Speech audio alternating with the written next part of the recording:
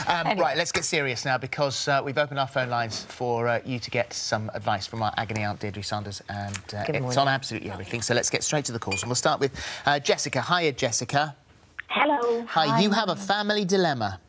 Yes, I do. Not particularly family, I wouldn't say now, but basically, my ex-partner, his whole family haven't bothered with my child in 4 years. Right. We split up last year, but it's just come to light that apparently they're really bothered about seeing him. Now I've contacted them on multiple occasions, all of them, and none of them have ever come back to me. So I'm just wondering what I should do. My son doesn't really cope well in situations around strangers and would prefer for me to be there, which is understandable.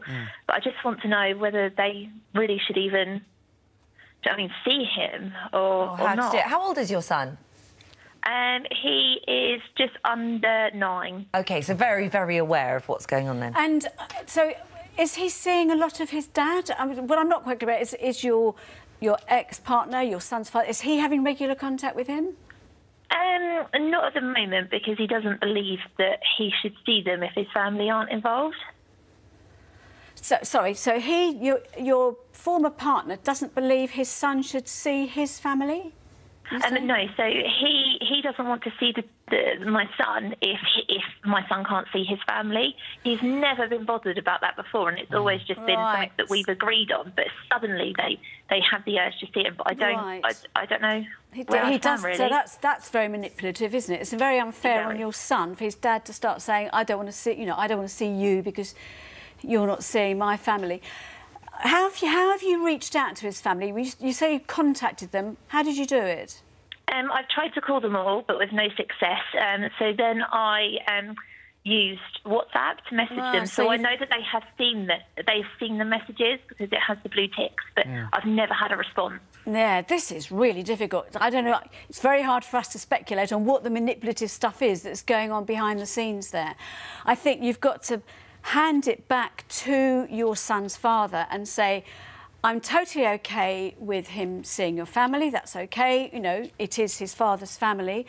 I want to be there, and that's also totally reasonable. I would suggest that, and that may be what the sticking point is for them. They're sort of seeing this as a control issue. It's a sort of another version of tug of love, which is very, very unfair on your son. Yeah. I would suggest a neutral place you get together and say to your son's dad, look, I think we should get together. Why don't we all go for, there are lots of, these days, there are so many cafes and coffee shops and things like that. I've already suggested it, but he will not have any of it because apparently they don't like me. But I've never done anything for them to feel that way. I've always been the one to invite them round. I've always been the one to say, oh, should we go for lunch? Should we go to like a play area? But do you trust your ex sort of with your son and his judgment? So if he was with his dad and then his dad took them to see his family, would you be OK with that, or would you feel like you had to be there? Would your son be comfortable if his dad was at least there? I think he would want me there because he's very clingy. Like, we've got a very, very close bond. Very close. And he doesn't know who they are. But does your son spend time just with his dad? Not really, no. See, the thing is, it sounds to you you've got to do the right thing for your son. Absolutely. That's the bottom line there, isn't it? If he's unhappy, don't do it. It's very difficult because obviously as a mum, I'm hearing what you say, and as mothers, we usually have such control over our children's moods. And really, I'd like you to be working towards your son spending time with his dad, without you being there, unless there are really reasons that you haven't mentioned yet, and you probably shouldn't maybe on air, that, he's abusive or something really bad about him. No, not at all. No. Not at all. Well, I think work yourself towards that, because I think that is the key. And once you can get your son spending time with his dad, which is totally right, a son of that age should be really getting his male modelling and everything from his dad. It's important for him. Work towards that, and then...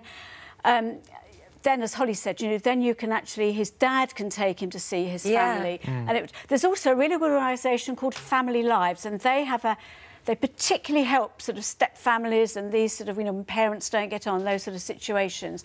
So they're on our website, so talk to them as well about, finer details that we probably can't get to on there. But do it slowly, because as you said, your son gets really anxious and he is under 10, so, that's the last thing you want is to be pressuring him doing that. He probably does need his dad. Yeah. All right, thanks. Thank you for that.